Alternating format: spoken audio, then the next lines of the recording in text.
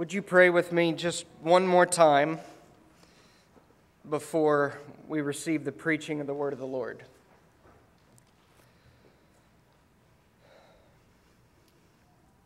Speak, Lord, for your servants hear. Speak, Lord, for your servants hear. Your servants are listening.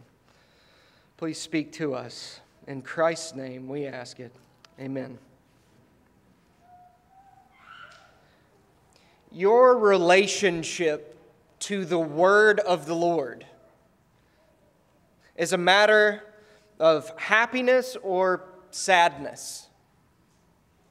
How you relate to God's word is a matter of happiness or sadness, holiness or sinfulness. Your treatment of the Scriptures is a matter of depression or delight, strength or weakness. Your devotion to the Bible is a matter of salvation or damnation. How you treat the Word of God, God speaking to you through His Word. It's a matter of salvation or damnation. It truly is how we approach God's own Word, how we treat it when God is speaking to us. It's a matter of life and death. And that's why, one of the reasons why, when we gather together for worship, the centerpiece of everything we're doing is hearing from God's own Word in the Scriptures. We need to know what God has to say to us. We need to know what the word of the Lord is. And then we need God to be gracious to us, help us understand it, and apply it to us. Listen to these few verses of Scripture so that you can understand what I mean and why I say your relationship to the Word of God, your treatment of it, your devotion to it is a matter of life and death. Hebrews 12:25. Hebrews 12:25. See that you do not refuse him who is speaking. For if they did not escape when they refused him who warned them on earth, much less will we escape if we reject him who warns from heaven. See that you do not refuse him who is speaking. God is speaking to you in the Scriptures, and you better not refuse him who is speaking. Now consider James 1:19 through 21. All three of these verses have to deal with listening to the teaching and preaching of God's Word. I don't doubt at all that you've quoted verse 19 a ton, and you probably misapply it every time like I have for a majority of my life. The context is listening to God's word being preached. Know this, my beloved brothers, let every person be quick to hear, slow to speak, slow to anger, for the anger of man does not produce the righteousness of God. Therefore, put away all filthiness and rampant wickedness, and receive with meekness the implanted word. Receive in humility and meekness the implanted word of the Lord, which is able to save your souls. You and I are to receive the preaching and teaching of God's word because God uses that to save our souls. Now consider Isaiah 8:19 and 20. When they say to you, inquire of the mediums and the necromancers who chirp and mutter. It's Isaiah saying, when people in your day tell you, go here for truth, go here for wisdom, go here for enlightenment, go here for revelation. Saying, when they say that, should not a people inquire of their God? Should they inquire of the dead on behalf of the living? And then God says through Isaiah the prophet, to the teaching, to the testimony. It means go to the Scriptures, go to God's Word. to the teaching, to the testimony, if they will not speak according to this word, it is because they have no dawn. Now consider Luke 16:31. Christ in his parable of the rich man and Lazarus has Abraham, who's in heaven, speaking to this man who is in hell. And the man in hell is saying, "Send back someone from the dead so that he can warn my brothers, lest they end up in hell with me." So this is a parable Jesus is telling to teach us.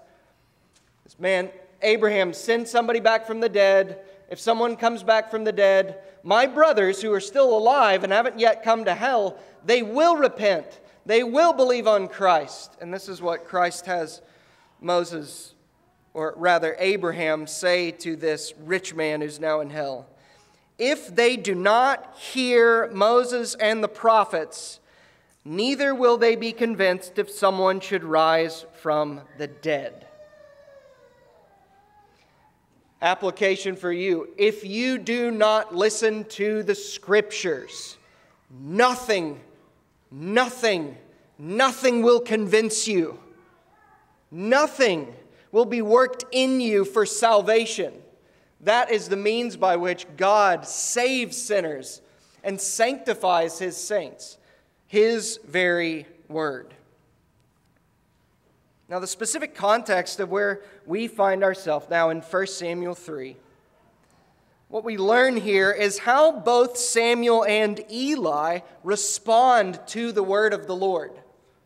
This chapter, you probably see it in your own Bible in the heading. It says something like, "The Lord calls Samuel."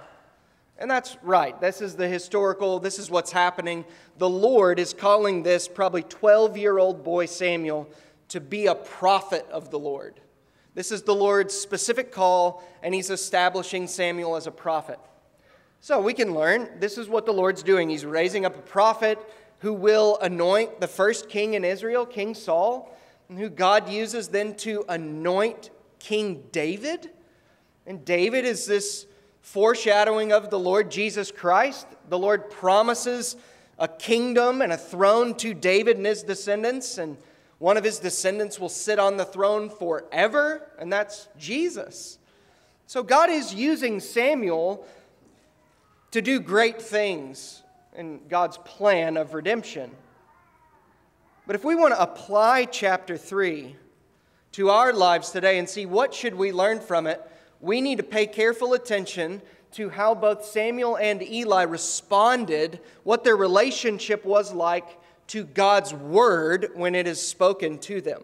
That's what you and I should be gleaning from this chapter to make application for our own lives. Now let's walk through the text, and I'll make observations as we go. And once we understand that, then I'll apply it to us and help us understand, glean what we can learn from here. So I want you to pay attention, walk through this whole chapter with me so we can first just understand it. Verse 1 in chapter 3. Now the boy Samuel was ministering to the Lord in the presence of Eli.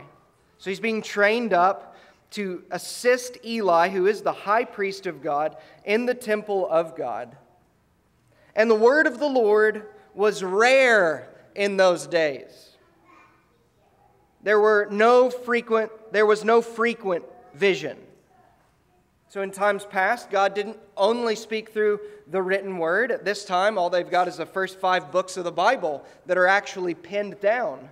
But in times past, God would appear to people and speak to them privately and to His prophets, and then His prophets would speak God's word to the people. But in this day, this revelation of God, God appearing to them as He had done to Moses, as He had done to Abraham, as He had done to Joshua, as He had done to others, it was rare.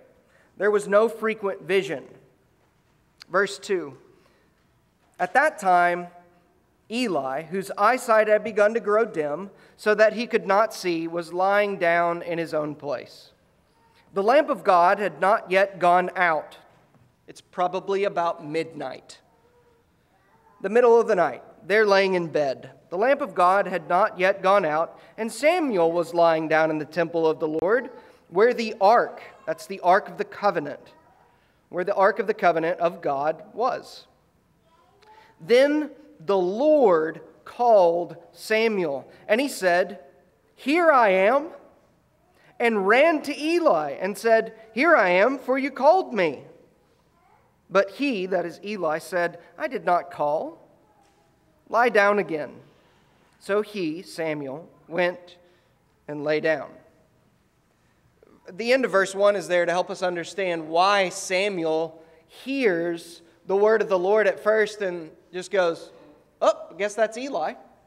Because the visions and God speaking in this way were so rare in this day that Samuel doesn't even have a context for the Lord speaking like that to people. And so he hears a voice and goes, "Well, it's got to be Eli."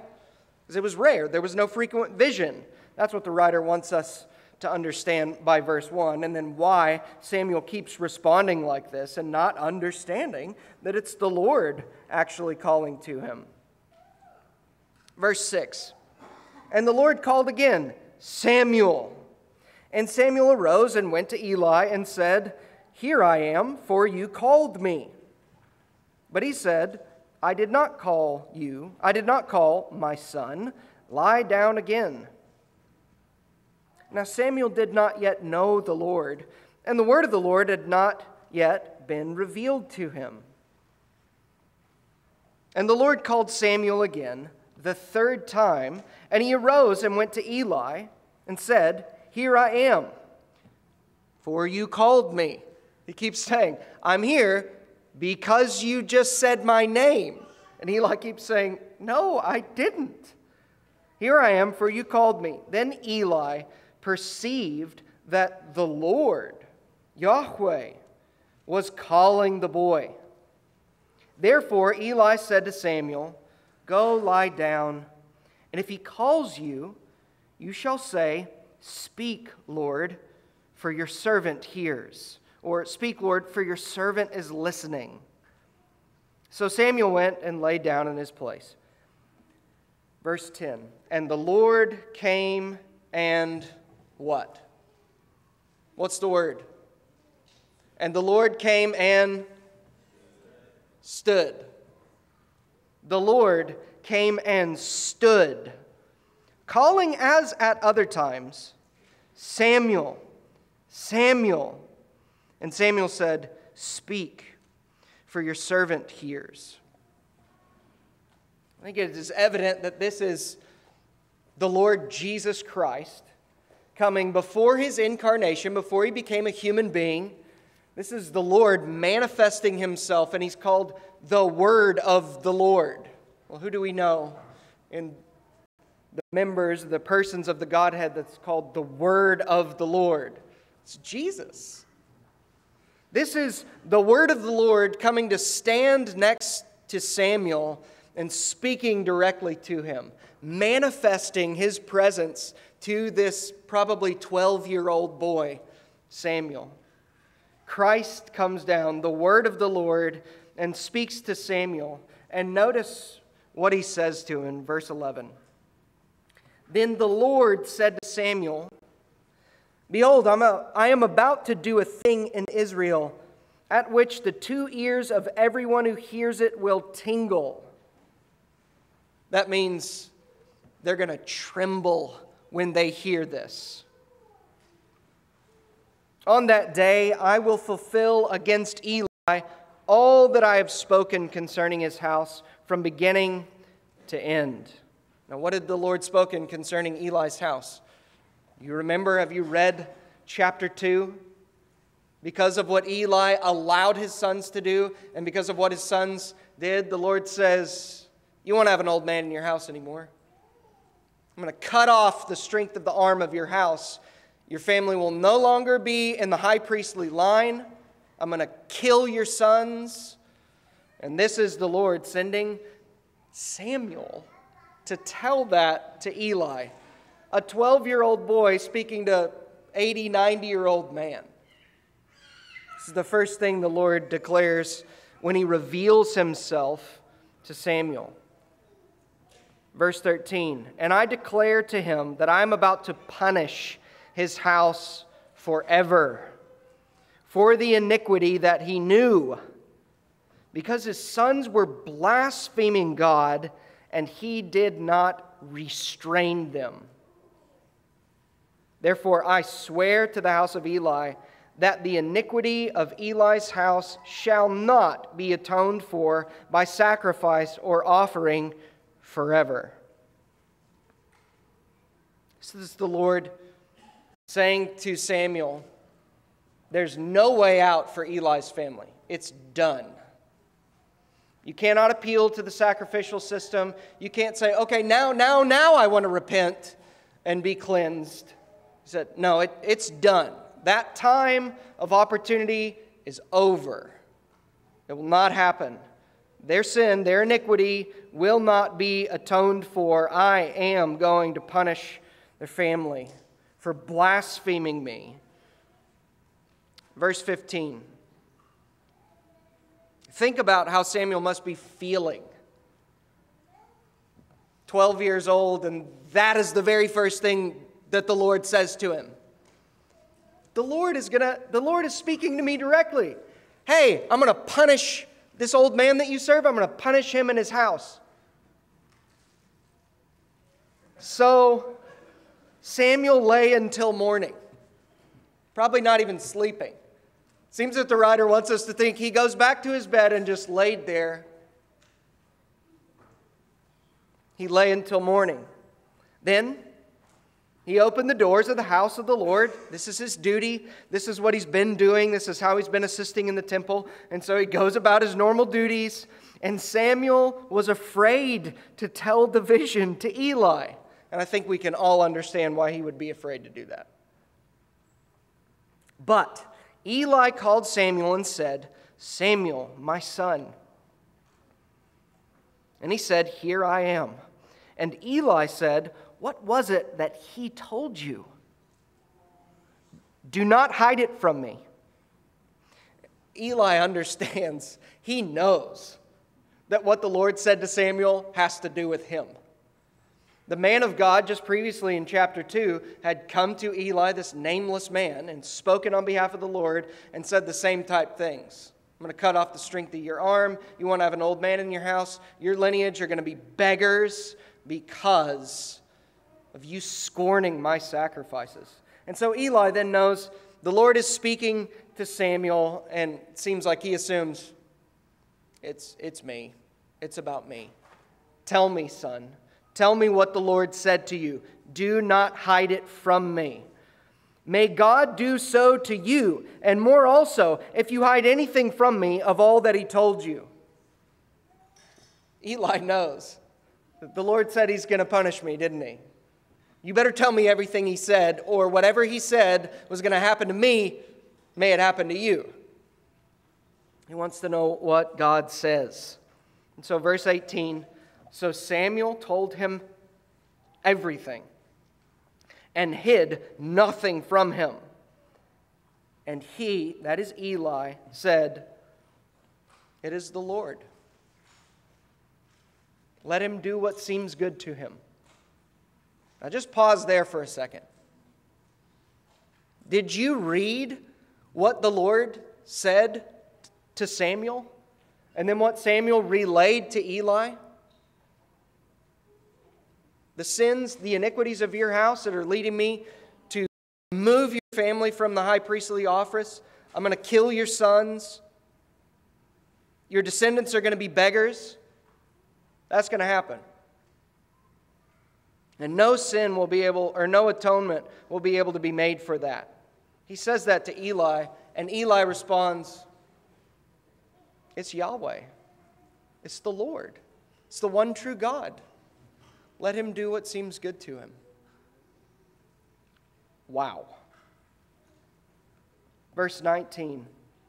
And Samuel grew, and the Lord was with him, and let none of his words fall to the ground. And all Israel, from Dan, northernmost part, to Beersheba, southernmost part, knew that Samuel was established as a prophet of the Lord. And the Lord appeared again at Shiloh, for the Lord revealed himself to Samuel at Shiloh by the word of the Lord. This is the word of God. This is the Lord appointing Samuel as this prophet of the Lord, revealing his word to him, confirming that he is going to throw down Eli's household and raise up Samuel as this prophet that he will use to lead the people, even judge the people, and anoint the first kings in Israel. But what I want you to make sure you don't miss is all of the things that we can glean from how these guys deal with the word of the Lord coming to them. But I have two questions to ask and answer before we do that. Question 1. Since God spoke to Samuel and others through supernatural visions, should I expect him to do so to me? Boys and girls, did you see what's happening in this passage of Scripture? That the Lord Jesus Christ, 1,100 years before he actually came to the earth as a man, appears to Samuel, and Samuel sees him, and he speaks to this 12-year-old boy in a vision. And that's how Samuel knows this specific word of the Lord. Is that something that you should expect? And I should expect? If I want to hear from God, I need God to appear before me and speak audibly to me. Well, it happened here, didn't it?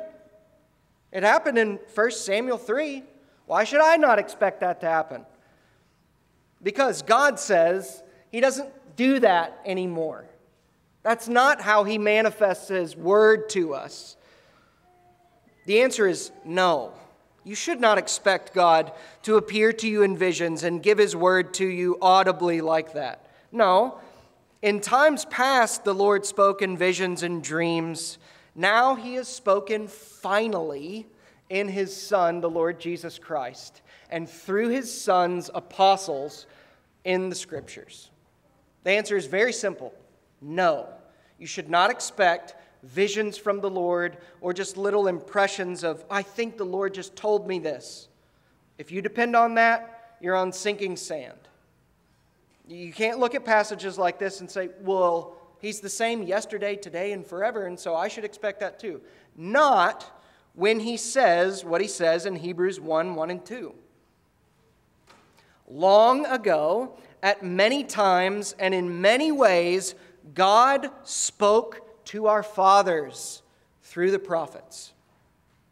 But in these last days, he has spoken to us by his Son, the Lord Jesus. So the Lord Jesus comes into the world, and we don't continue to have then visions and prophets. We have his apostles that he appointed to write down his word, and after the death of the apostles, you should expect no new revelation from God. So you don't depend on your feelings, you don't depend on your visions, you don't depend on your quiet time and what you think God is telling you. None of that is worth anything when it comes to new revelation from God or the words of God being communicated to you. He's spoken finally in his Son. In John 16, Christ promises his apostles will write more Scripture. When he says, I still have many things to say to you, speaking to his apostles, but you cannot bear them now.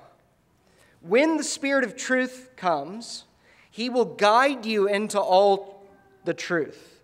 For he will not speak on his own authority, but whatever he hears, he will speak, and he will declare to you the things that are to come. Boys and girls, though you may want God to appear to you and speak to you audibly, or to be praying and just hear the word of God to you, you should not expect that to happen. God speaks to us through his Scriptures. In times past, he used to do that until he had delivered to us the completed canon of Scripture. He promised his apostles would reveal more things, and those who wrote the New Testament.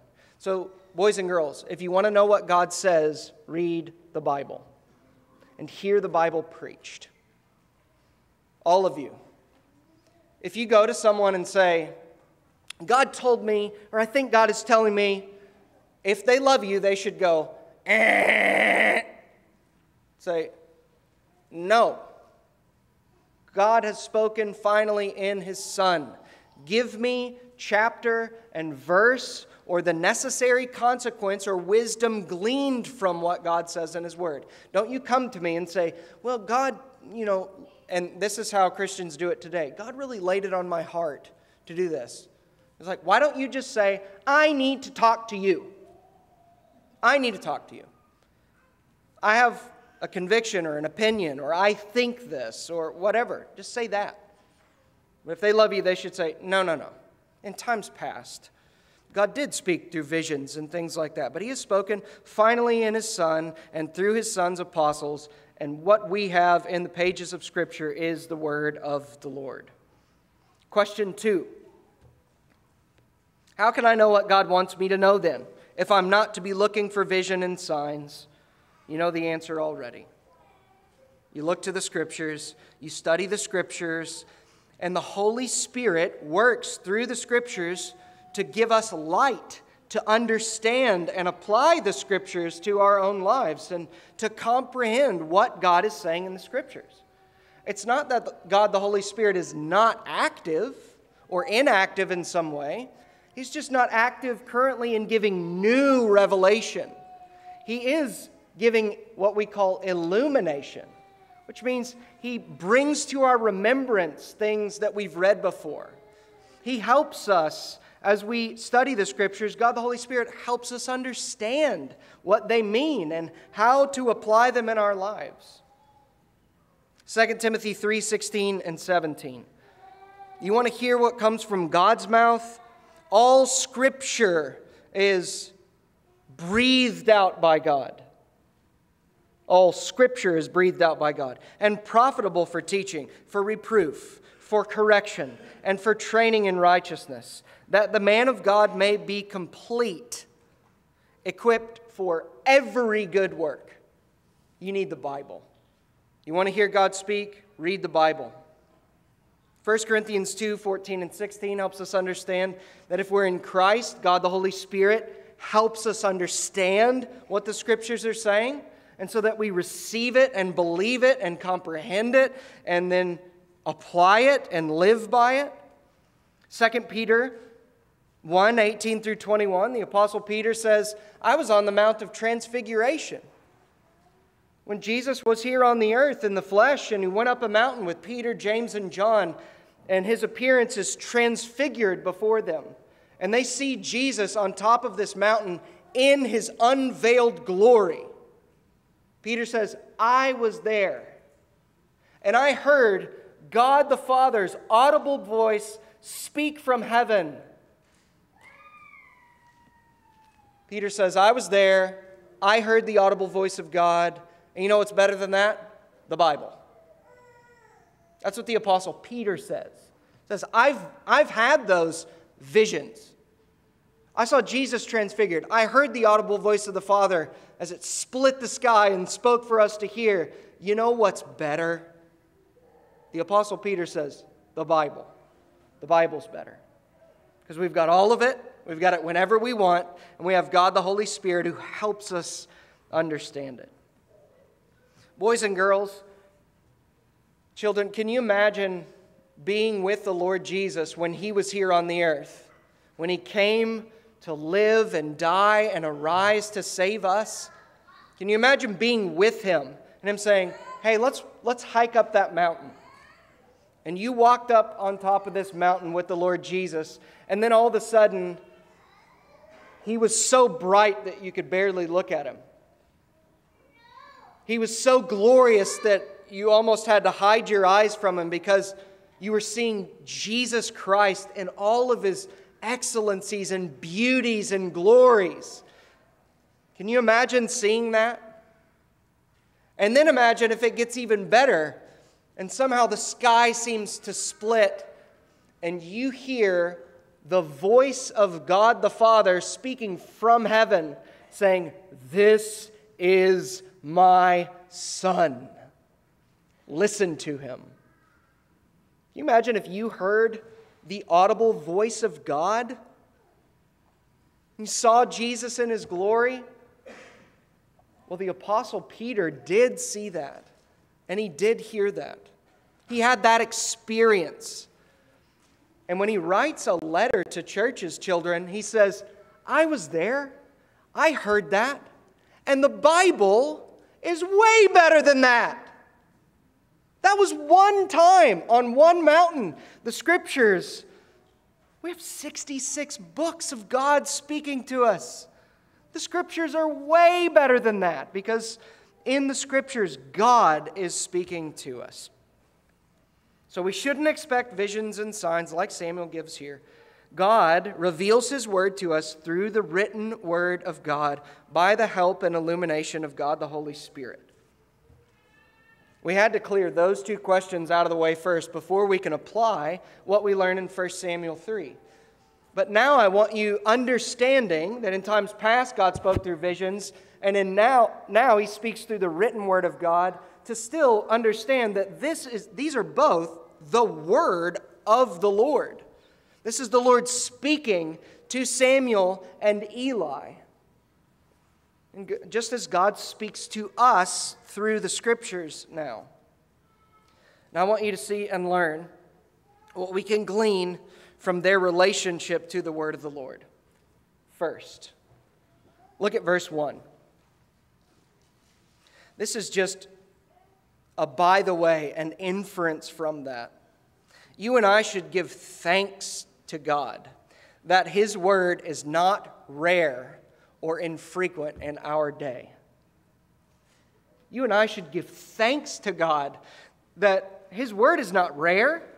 Look at it. Now the boy Samuel was ministering to the Lord in the presence of Eli, and the word of the Lord was rare in those days. There was no frequent vision. All they had were the first 5 books of the Bible, and they didn't have a printing press. They didn't have what we have now, that everyone has their own copy. And so they depended on when the Lord would appear to one of the prophets and speak to them. And so Samuel and Eli are just going about their business with the first 5 books only, and mostly only what they had memorized. The word of the Lord was rare in those days. There was no frequent vision. But believers, the word of the Lord is not rare in our day. You've got all of it. You've probably got multiple copies of the Word of God. Something better than visions. You've got the mind of God revealed in the Word of God, and the Spirit of God helps you understand what He's saying. You should thank God for a Bible. Men have bled and died to give you this Bible in your own language. How dare you neglect it? The Word of God was rare in Samuel's day, but it's not in ours. We can hear preaching. We can hear teaching. We even have the internet that you can listen to faithful Bible teaching all day, every day, whenever you want. If you didn't bring a hard copy of your Bible with you, you can pull it up on your phone in a matter of seconds. The Word is not rare. We don't have to wait for the Lord to give us a vision to reveal what He wants us to know. We can go to the Bible any and every day and hear the Lord God speak to us. What a blessing the Bible is. William Gurnall in The Christian in Complete Armor says, not only should we bless God for the Bible, we should bless God for the English translation of the Bible. We should praise God that can you imagine if you had to learn Greek in order to read the New Testament, or you had to learn Hebrew in order to read the Old Testament? It's not so. Gurnall says, bless God for the translation of the Scriptures. The Word is our sword. And being translated, Gurnall says, being translated into English, the sword is pulled out of the sheath. And we get to swing it around to the glory of God. Praise God that the Word of God is not rare in your day. Men in times past labored tirelessly and eventually died to translate the Bible into English. Men like William Tyndale. Boys and girls, look up at me. In 1536, almost 500 years ago, there was a man named William Tyndale in England. And in the day he lived, it was illegal to get the Bible into the English language. The language I'm speaking right now, the one you know how to speak and listen to, it was against the law of the king to translate the Bible into our language. And so what did William Tyndale do? They say, well, the king said I can't do it. He said, I don't care what the king said. I have a higher king, the Lord Jesus Christ. And all these people in England, they need the Bible in their own language. So he then spent years translating the Bible from Hebrew and Greek into our English language. And it was illegal for people to have them. So he would smuggle them in secretly and bring them in carts that had a bunch of clothes and linens in it. He would hide Bibles in there and sneak them into England so that he could give them to people like you and me. And the king finally caught up with him in 1536. And you know what happened to William Tyndale? For getting the Bible to you and me in our own language, they set him on fire and watched him burn to death. That's the price that has been paid by men before us so that you and I could read the Bible in private worship, in family worship, in public worship like this, so that we don't all have to learn different languages, but we can just clearly understand this is what God is saying to us. Adults, don't neglect the gift that is the Word of God. Look how rare it was in this day. It was rare. Not so with us. We should praise God for that. I want you to think, what do I give thanks for? In your prayers, I hope that you have parts of your prayers, your private prayers and public prayers, that you just thank the Lord for anything you can think of. What do you thank God for? You should include the Bible in that thanksgiving. Even include the fact that the Bible's been translated so we can know God through His Word. That's the first thing. We should give thanks that His Word is not rare or infrequent in our day. Now, second, you and I, we need to learn we come to know the Lord in a saving way and a sanctifying way through the Word of the Lord.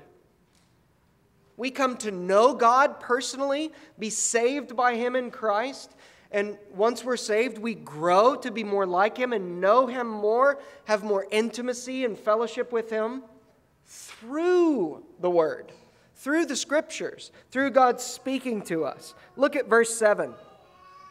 Now Samuel did not yet know the Lord, and the word of the Lord had not yet been revealed to him. But when the word of the Lord comes to Samuel, God reveals Himself to him. And so it is with you and I. God reveals Himself to us in a saving way so that we can be saved from our sins and cling to Christ. He also reveals Himself to us more and more in an intimate way so that we grow to love Him and cherish Him more, all through the Scriptures.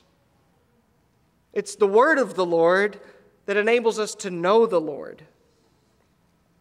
The creation of God, what God has created, everything that we can see, shows forth His existence and His great power.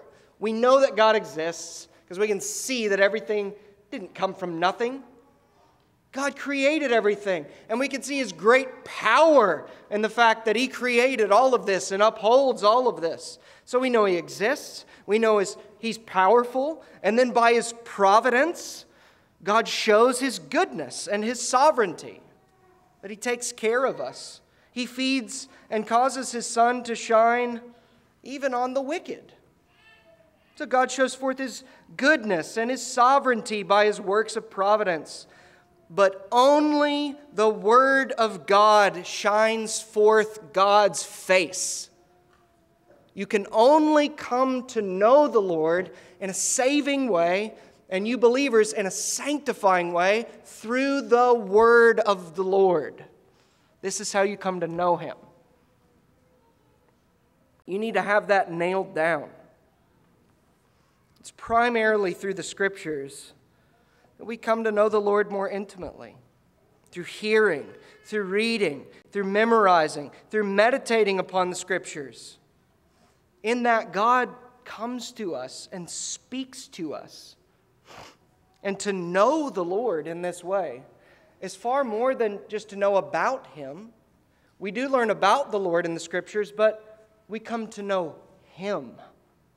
To know Him intimately. To know Him personally. As you get to know someone more intimately and personally, the more you sit alone with them and just talk. You talk to one another. Talk to one another. Talk to one another. That's how you get to know someone more intimately. And you really don't just know about them, but I know them. This is how you get to know the Lord more intimately and personally. Let Him talk to you. Get alone. Let Him talk to you. Listen when the Bible is preached and let Him talk to you. He's speaking to you even now as the Word is being preached. Every passage of Scripture that's being quoted and explained, God the Holy Spirit is working to help you understand it, and God is speaking as we speak the Word. John 17:3 says, "This is eternal life.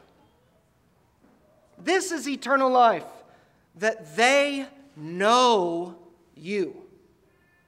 Jesus, in His incarnation, He's praying to the Father the night before He's crucified for us and says, what is eternal life? This is eternal life, that they know you and Jesus Christ, whom you have sent. What does eternal life look like? Knowing God. Knowing God the Father, God the Son, God the Holy Spirit. Eternal life doesn't just have to do with duration. It has to do with quality. This is what eternal life looks like, knowing God intimately. So do you want to know Him more? Do you want to know Him at all? Go to the Scriptures. This is how we come to know the Lord, and He reveals Himself to us through the Word of God, through hearing it, through reading it, through receiving preaching of it, through meditating on it, through memorizing it. This is what you must go to if you want to know the Lord. Now, thirdly, when you and I come to hear or read the Scriptures, we should say, like Samuel, or like Eli tells Samuel to say, "Speak, Lord, for your servant hears." That is a great way to approach the Scriptures. If you're coming to the Scriptures in private or family, or before you come on the Lord's Day to hear the Word preached, and you're thinking like, how do I prepare myself? What do I pray in preparation? What a great short prayer.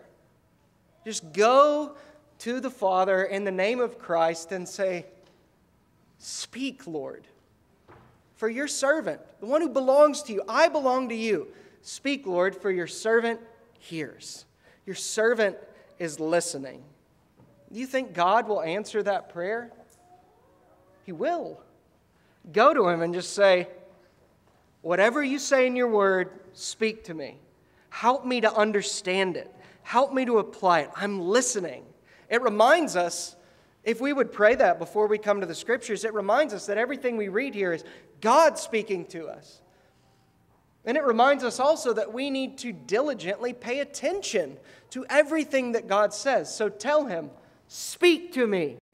Why? Because I am your servant and I'm listening. If you'll speak, I will listen. Make that your prayer. I encourage you, before you read the Word in private worship or in family worship, even if it's just for a season, memorize that. And you fathers, lead your families in that. Help your wife and your children if you have them, to memorize that too. Just speak, Lord, for your servant hears. Just look at young boy Samuel submitting to the word and saying, I'm here. I need you. I want you to speak, and I'm listening. Make that your prayer. Fourth, what we learn in the beginning of verse 18 is whatever God says in His Word, you and I should tell it plainly to others, even if it is hard for us to tell or hard for others to hear. Just pull back and remember, Samuel is being established as a prophet, and the very first thing the Lord says to him is, I'm going to destroy your leader's house. Just remember the lump that had to have been in his throat as he laid in his bed all night. And then Eli finally says, you better tell me what God says. And finally, then we read at the beginning of verse 18, so Samuel told him everything and hid nothing from him. We can learn by Samuel's example how we need to treat the Word of God. Whatever you read in the Word, whatever God says, don't you dare hide it from people. Don't you dare keep it to yourself by not evangelizing. Don't you dare keep it to yourself by not telling people some of the harder things in Scripture that you kind of want to hide for a little bit because you think that that might turn them off. No, just tell them this is what God says. God says this, and we need not be ashamed of it. When the Word of God makes us uncomfortable, and if you're anything like me and what I've been like in times past, I remember I used to read things that I'd go, oh, I don't want an unbeliever to see that. Or, wow, I don't understand that at all. I don't know why God would do that. I used to think those kind of things. And it's because I was uncomfortable with what God said in His Word and how He worked and what He revealed and what He did. I didn't understand it. I was uncomfortable by it. And when that happens to you or to me, it just shows how much further we have to go in order to be conformed to the image of the Son of God. If the Word of God makes you uncomfortable, it's because you have much further to go in being conformed to the image of Jesus Christ. When you don't like something in the Bible, it doesn't reveal anything wrong with the Lord. It plainly reveals things wrong with you. And you need to get that down. If you're uncomfortable, let that remind you, I need to be conformed more to the likeness of Jesus. But what many people do is find uncomfortable things in the Scriptures, and then they find someone who agrees with them and who can confirm that, hey, they also don't like that, and they've got an alternate view or a way to kind of step around some of these things, and you just might try to avoid it. We can't do that. Face it. If it makes you uncomfortable, it means I have a lot of growing to do. It is embarrassing to me how so many professed Christians seem embarrassed by God's Word. It's embarrassing how many professed Christians seem embarrassed by things in the Scripture. You and I are not allowed to be embarrassed by anything in the Word of God. Every one of you, look in my eyes. You are not allowed to be embarrassed by anything in God's Word. If it makes you uncomfortable, you are the problem, not God. I am the problem, not God. We should be embarrassed about none of it. Hold none of it back. Sinners need it for their salvation. God reveals harsh things and threatenings against sinners if they won't repent as one of the ways that it wakes them up and that they flee from the judgment to come and go to Jesus Christ. Do not hide that from them because you think it'll make them uncomfortable or it makes you uncomfortable. Don't hold any of it back. Look at little 12-year-old Samuel as your example. That he says something very hard to say to Eli and very hard for Eli to hear, and still he held none of it back. Whatever the Lord says, you can say. And if people want to get upset, they can get upset with God. You and I are only messengers. Wilhelmus A. Brockel, the great Dutch further reformer in the 17th century, said, "To withhold Scripture from anyone is an act of robbery, as well as spiritual murder." To withhold the Scripture from anyone is an act of robbery, as well as spiritual murder. So I ask you to just think for yourself, are you embarrassed by any part of God's Word? Does the way that God says men and women are to function in this world, does that make you uncomfortable?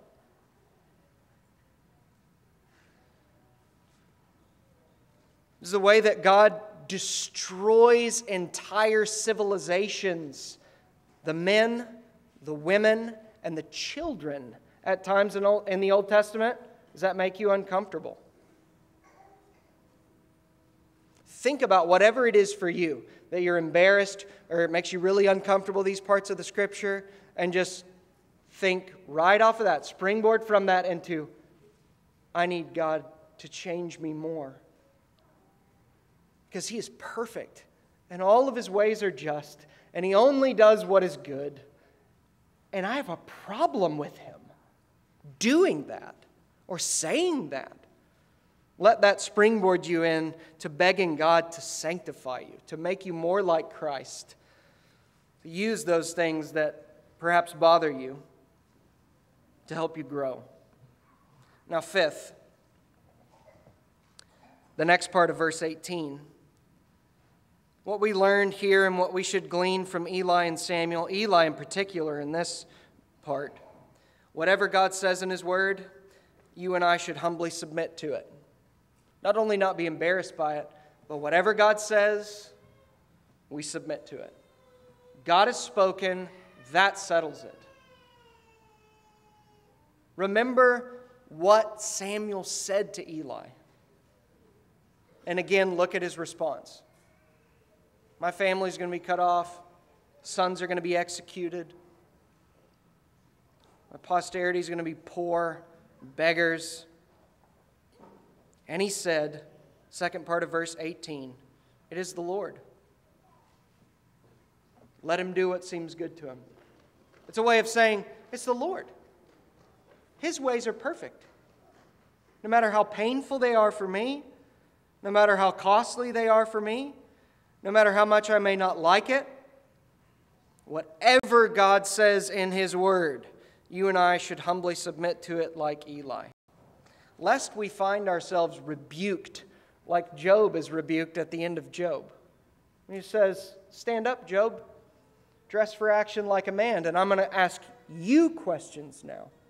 Where were you when I laid the earth's foundation?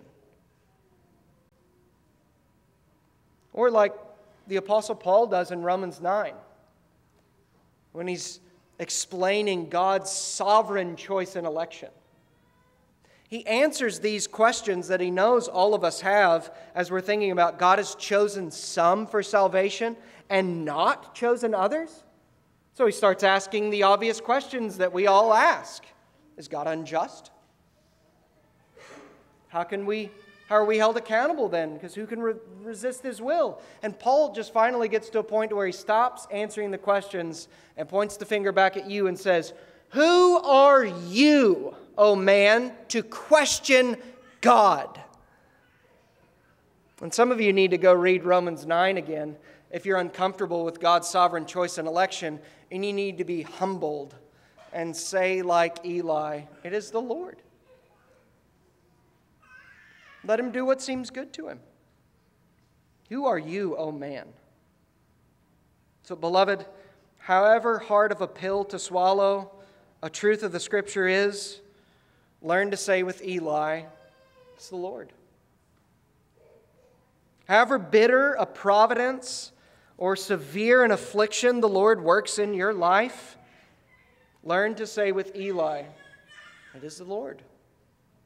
Let him do what seems good to him." What can you think of right now, either in the Word or in the Lord's dealing with you by His providence, that you desperately need God to work in you the humility and submission that Eli had? What do you have a problem with that's happened in your life? Lord, why'd you allow this to happen? What do you see in the Word that you say, I don't really like that? You desperately need God to work in you the humility that Eli had, so that you can say the same thing as him. Now, sixthly and finally, what you should learn from verse 19 is whatever God says in His Word, it will prove true. Whatever God says, it will prove true. Look at verse 19 in 1 Samuel 3. And Samuel grew, and the Lord was with him, and let none of his words fall to the ground. Why did none of Samuel's words fall to the ground? It's because he's a prophet of the Lord, and he's speaking the words of the Lord. What you and I should learn from this is exactly what Proverbs 30 verse 5 says. Every word of God proves true. If God says it, you can take it to the bank. If God threatens, whatever is going to happen in that threatening will happen if you don't repent. Whatever God promises will be given to you. Whatever God says are the effects of His Word. Like when He says, my word will not return to me void. If it goes forth, it will accomplish everything that I want it to accomplish, which is our great encouragement to speak the Word, to preach the Word, to share the Word, to do everything we can to get the Word out. Because God says, it will not return to me void. I will accomplish my purpose with it. If He says that, it's going to happen. Every word of God proves true. None of His words will fall to the ground. That means none of them will spill out to the ground and be wasted. That's what verse 19 means. None of His words fall to the ground. It's like liquid that falls out and then just kind of wastes on the ground. And the Lord is saying here, because I put my words in Samuel's mouth and he's speaking my words, all of them will prove true. And it's the same for you and for me when we read the Scriptures. Every word of God proves true. Isn't that a joy and a delight? Every threatening will come true for you if you do not repent. You should use that truth. Everything God says will happen. Use it for warning and for awakening. What are you making peace with that the Lord has promised death if you don't turn from it?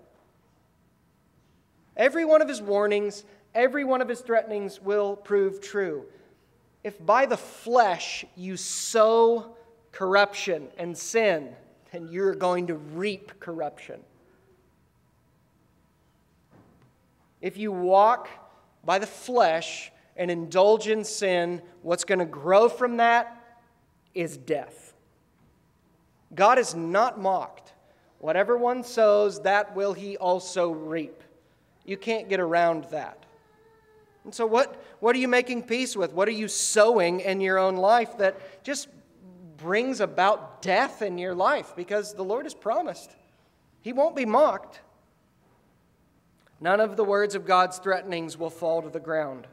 You who are not yet in Christ, you need to know that He says He's fixed a day that He is going to judge the world in righteousness. You will be held accountable for your sin. You cannot get around that. That threatening will not fall to the ground. It will come true. So turn to Jesus Christ and go to Him before it is too late. But use this truth also for exhortation. He's promised His word will not return void, and that promise will not fall to the ground. So speak it, preach it, share it, publish it, however you can. And God's word will not return to him void. But use this truth to comfort yourself. Samuel grew, and the Lord was with him, and let none of his words fall to the ground. As God does with all of the Scriptures, none of his words will fall to the ground. None of his promises will fall to the ground. His sword will protect your soul.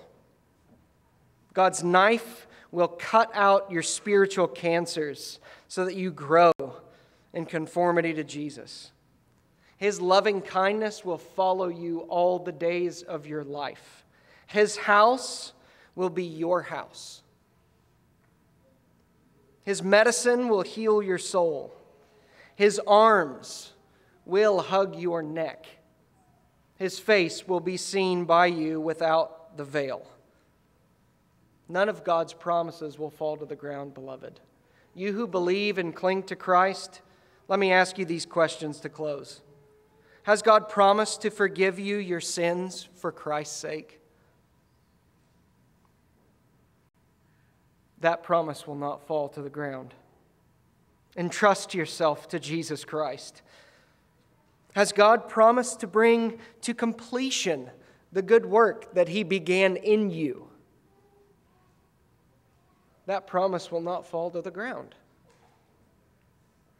Has God promised that Christ will eventually put all His enemies under His feet? And go forth in confident assurance that Christ will win. And we get to win alongside Him. Has God promised He will crush Satan underneath your feet? In Romans 16:20, He has. Then fight your sin and stand firm against the schemes of the devil and cling to the promise. The God of peace will soon crush Satan underneath your feet. Has God promised to make all things work together for your good, believer? Has He promised to take every sweet and bitter providence and work it all together for His glory and your ultimate good? Then rest. Rest in that promise. Do not fear even what you are suffering. And say with Eli, it is the Lord. Let Him do what seems good to Him. Do you want to be forgiven of your sin and reconciled to God? Go to the Scriptures. They testify about the Lord Jesus Christ. Do you want to be happy? Eat the Scriptures. As Jeremiah the prophet says, your words were found, and I ate them, and your words became to me the joy and delight of my heart. Do you want to be happy? Eat the Bible. Feast on the Scriptures. Do you want to be holy as God is holy, believers? Then go to the Scriptures. Sanctify them in the truth. Your word is truth, Christ prays in John 17. Do you want to be wise? Go to the Bible. The testimony of the Lord is sure, making wise the simple. Psalm 19:7. Do you want to be revived and not so glum or down? Go to the Bible. Psalm 19:7 again. The law of the Lord is perfect, reviving the soul. Do you want to hate sin? Go to the Word of God. Psalm 119:104. Through your precepts I get understanding. Therefore I hate every false way. You want to hate your sin more? Go to the Bible. You want to be enlightened? Go to the Scriptures. The commandment of the Lord is pure, enlightening the eyes. Psalm 19:8. You want to live a life of obedience? Go to the Word of God. Psalm 119:105. Your word is a lamp to my feet and a light to my path. You want to be fortified against suffering? So that when suffering comes upon you, you don't despair, you don't lose heart. Go to the perfect and sufficient Word of God. Psalm 119:50. This is my comfort in my affliction. that your promise gives me life. You want to be comforted in your affliction? Bank on the promises revealed in the Scripture.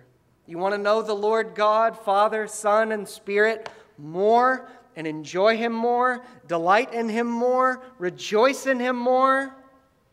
Go to the Word of the Lord. You'll never be disappointed when you devote yourself to God's Word. Pray with me. Our Father, we ask you to help us have a deep hunger for your Word as you reveal to us in the Scriptures. Help us to not hide anything. Help us not to be embarrassed by anything in your Word. Help us to submit to everything that you say in your Word. Help us to be thankful that you've given us your Word, even in our own language. And may we not neglect it. Do not let us neglect it, Lord. We give you thanks that the Word of God is not rare in our day, but that you reveal yourself constantly to us through your Scriptures. Give us life according to your promise. Save, sanctify, purify your church.